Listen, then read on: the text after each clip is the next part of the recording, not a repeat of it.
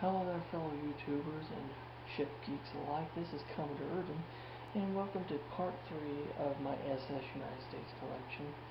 See, I told you, Jacob, there probably would be a part 3. I don't know. Let's hope we maybe end it, but maybe not. I don't know. Let's get started. Alright. As we were left here, there's still a ton of shit in this box. So I'm going to kind of hurry and go through some of it. Okay, this is a flag. This is actually an original dinner table flag that would have sat on one of the tables of the United States. There's multiple ones, but this is a miniature version of the house flag. If I can unfurl it so you can see it. See? Pretty nice. And it has this little base on here. This is not an original base that would have came with it. This is something the guy made to display it, which is nice. I paid $5 for that. So, I have an original spoon from the ship. This is actually a crew spoon. This is not passenger silverware, because passenger silverware was a lot fancier. This is simple. And on the other side, it says United States Lines, and it was made by the Atlas Stainless Company in USA. So yeah, really nice piece. That was given to me. Just like this was given to me. This is an original book of matches. It says United States Lines on the top and on the side. And on this side it says SS United States, SS America, tuned from all Europe, made in USA, contains 20 matches, and it was made by the Diamond Match Company in Springfield, Massachusetts. And some of the matches have been used. If I can open it. See? Some of the matches are gone, but I wasn't expecting all the matches to be there, so it's pretty cool it was given to me, so let's see here. Oh, we got a big stack of stuff right here. Let's go through this. These are postcards. This first postcard is a very special postcard because it's a original promo image of the United States. This is actually one of the very few promo images of the ship before she even was built. And on the backside is what really makes it special. That image. It says SS United States, maiden voyage from New York, July 1952 to Havre and Southampton. This was mailed off the ship on her maiden voyage. So this is a very, very special postcard to me because this came from the maiden voyage. Very, very special. Very special piece in my collection. Another postcard of the United States being undocked out of New York with a Moran tug. And that's the back of the postcard. This was never used. I have a couple of these. They're the same postcard. They've got the same image of the ship, and they basically are the same thing on the back sides of them. See? Pretty nice. Now, you don't think I'm crazy here, but I have 1, 2, 3, 4. I have 4 of this postcard. See? I have 4 of these. And they're all the same thing besides this one. This one's the only different one because it's been sent. And there's even the United States' post office mark right there. C Post SS United States. So this is very cool. I tried reading that chicken scratch, but it's hard as fuck to read. So let me show you some other postcards I've got. I've got 2 of these. Yeah, I know I've got duplicates of all kinds of them. These are photograph postcards. These are nice. See? These are nice postcards, see? Yeah, see? Those are nice. I have 1 of these. This is kind of a harder one to find. This is just a miniature version of the travel agent's picture I have. And on the back it's got some information about the ship. I paid about $8 for this, so it was kind of a pricey card. And this one has a photographic postcard of her out at sea. And on the back side It's got some information. This is from the After the Battle series, which was pretty cool. I paid $3 for it, and it came from Europe. And this is a sewing kit, and it's got the United States on it, which is really, really, really cool. And I think it opens up like this. Yeah. See, it's even got some needles. A lot of it's gone, but there's still a bunch of needles in here. And I don't want to touch them because I hate needles.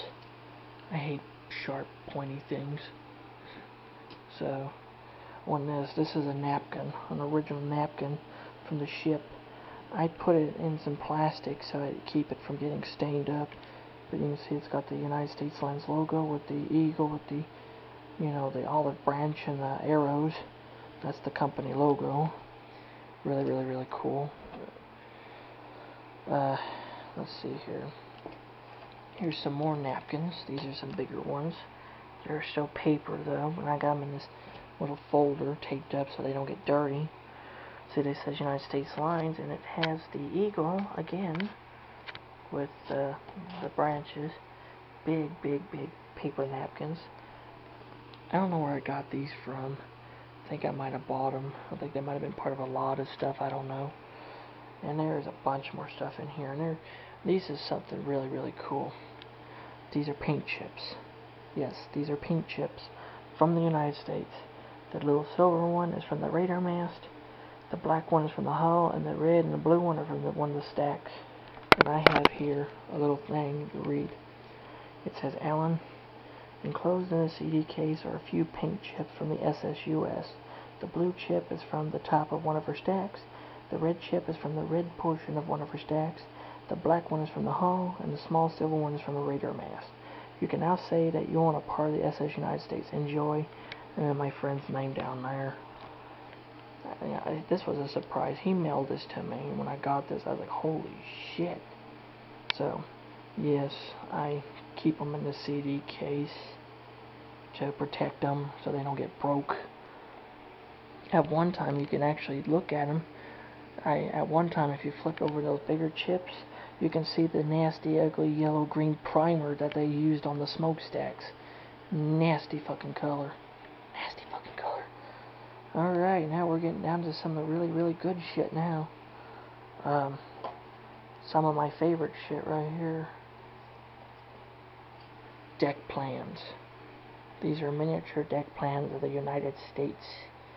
Which, if I can explain to you, it's just basically, I can't unfold all of them and show them to you because it'd be hard as fuck. But basically, I just showed you all the different levels of the ship and the cabins. This particular style, this was 1960s. Because, see, the gross tonnage is 51,821. If it was an earlier one, it would have been 53,330 or 329. This is a very good one. I paid $15 for that one. I do remember that. This one's an earlier one. Yeah, this is an earlier one. Also 60s. See, the artwork's a little bit different. Stack and stuff was. And this one's been written in. See? This one's been all written in and stuff. So whoever had this, they traveled on the United States and they used this on board. See, the gross tonnage on this one is 51,988. And it's the part of the famous picture of her and the America, but the America has been omitted out of the picture. And I've got two early deck plans of her. These are the same deck plan. This one on this side my friend gave me, and this one was part of a lot that I bought. This one says 53,330 gross tons, so see, new SS United States. See, pretty nice. But this one here is a little bit more, see, this one's a bit more stained up, and it looks like the paper's deteriorated on that one some, so, these are nice though. These are very nice. This is a cabin class deck plan from the United States. This is mid-1950s. What's really cool about this one came from a travel agency that was in Terre Haute, Indiana. I'm like an hour or so away from Terre Haute, so it's pretty cool. See, world's fastest liner. What's really cool about this one is the fact that this one's kind of like a book. See, this one's almost like a book. I can't really open all of it, but I'll try to open some of it for you guys. See, you can see it. It's a lot bigger than the other ones, but it only shows certain parts of the ship. So, and I also have a tourist class deck plan. This is a later one. This is probably about mid-late 50s. Open it up. See? And it has the picture of the ship on it. And it's just like the other one, except this is for tourist class. The only one I'm missing now is a first class one, but those are like 25 to 35 bucks. They're pretty pricey for first class ones. But there were two different variations. There was first cabin and tourist that had this picture of the ship, and first cabin and tourist that had this one. So I'd have to get first and tourist for that, and first and cabin for that one. And here is a cruise deck plan for when the United States went in cruising. And this was painted in just monotone colors. You can see this is when she went out cruising. It was a one-class ship. This is very cool. These are actually very hard to come by. Very, very, very hard to come by. And I paid 10 bucks. These normally go for about 30, so I got a pretty good deal on that. And this is one of my favorite brochures here. It's called Let's Look Inside the World's Fastest Luxury Liner, the United States. This is really cool. I love this brochure. Because, let me put the camera down for a moment. Sorry.